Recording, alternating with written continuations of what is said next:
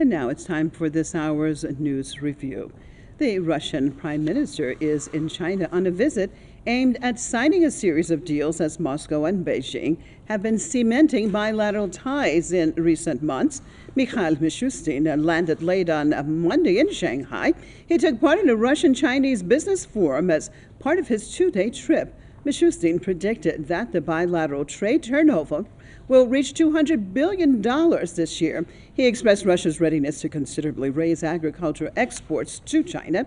His deputy, Alexander Novak, also said there will be a 40% rise in Russian energy supplies to China in 2023. Moscow has been seeking stronger bonds with Beijing, an economic giant, to stave off Western sanctions imposed over the Ukraine war.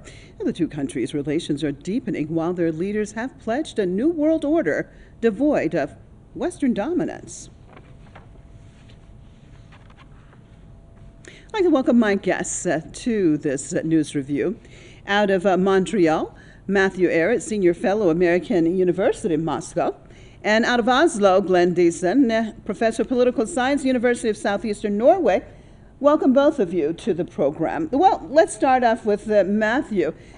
We have seen now that the Russian Prime Minister is in China. Let's talk about the significance of his visit and the growing ties between Moscow and Beijing. Well, this is extremely significant and a sign of the changing times. As it stands right now, the financial system in the West that has been directed by the City of London and Wall Street for a very long time is in its death-rattling phase right now of breakdown. And there is a new game emerging, which has really taken on a new life as Russia and China have demonstrated that they have a much better grasp of thinking about economics and security and the idea of international relations in a much healthier fashion than that which has destroyed so many countries and lives over the past 70 years.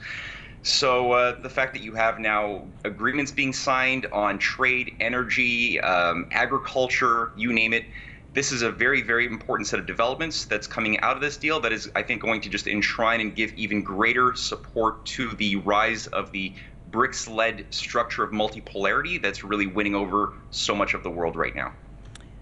Well, Glenn, what about that multipolarity? Where would you say we are in this transition from that unipolar world to the multipolar world, and the role you see Russia and China playing in the lead for this new world order?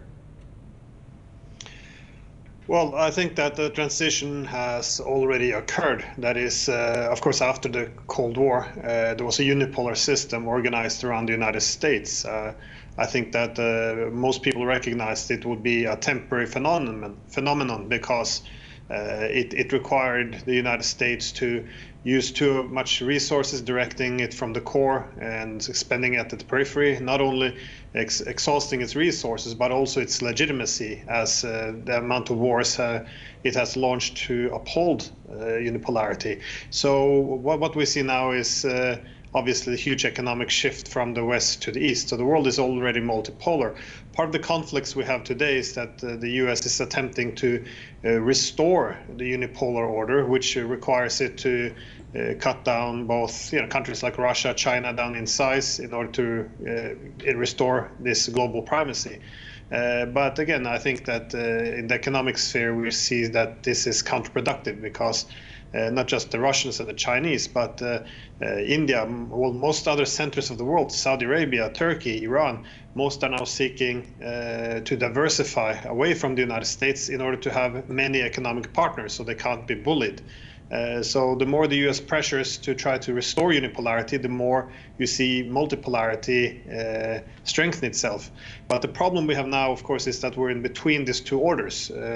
The Americans trying to pull back to unipolarity, the rest of the world moving towards multipolarity, and this is part of the reason why we have these conflicts. But this is the format which, of course, both the Russians and the Chinese have a vision for.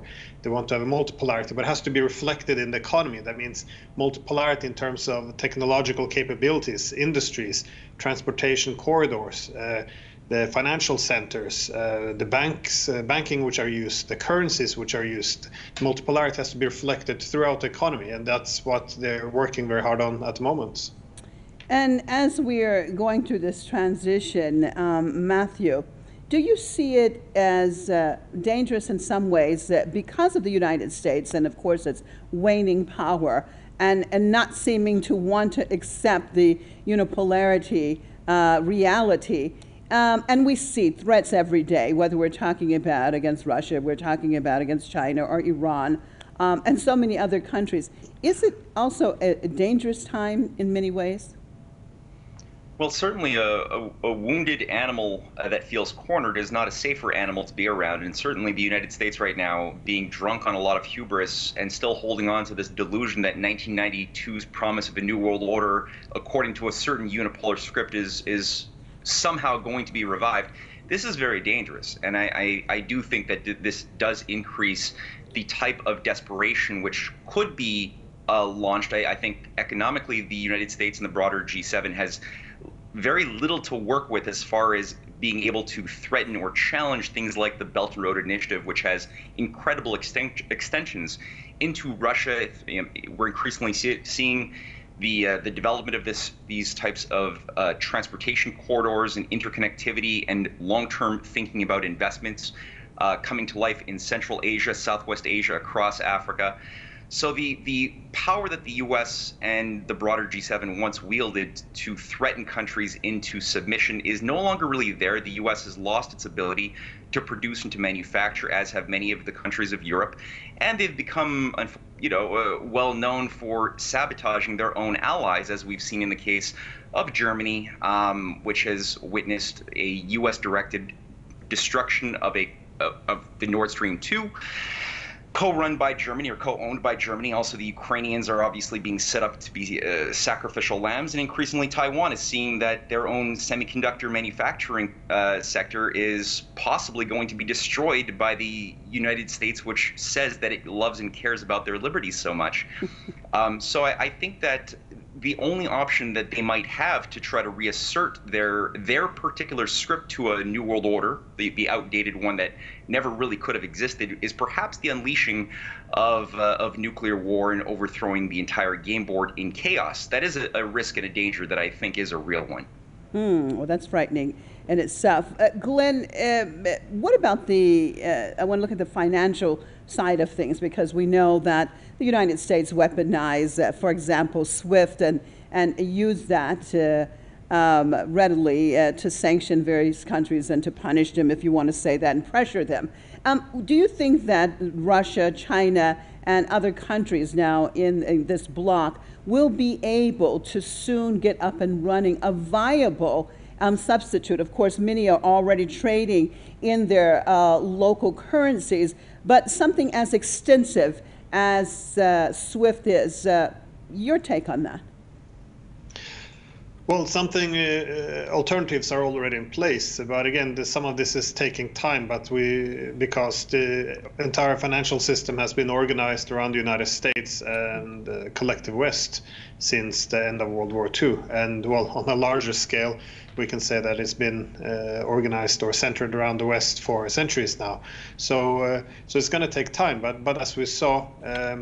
Especially after 2014, when the Western states began to put sanctions on Crimea, that alternatives were required for SWIFT. So the Russians came up with an alternative. The Chinese as well in 2015, what they call SIPs. So you already have a lot of different systems emerging, but this is only the transaction system, the codes they send between the banks.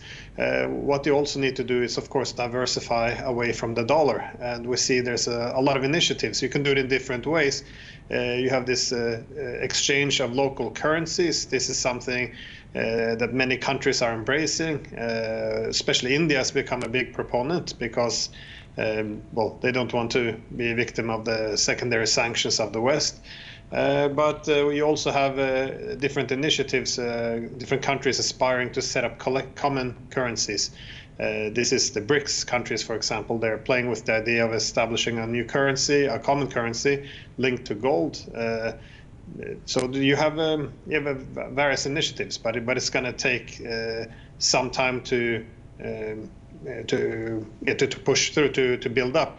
But of course, this sanction war against Russia has really brought a lot of impetus towards growing this new financial system, because when the Western powers seized the funds of the Russian central bank and began this extensive financial sanctions, the clear message was this could happen to anyone.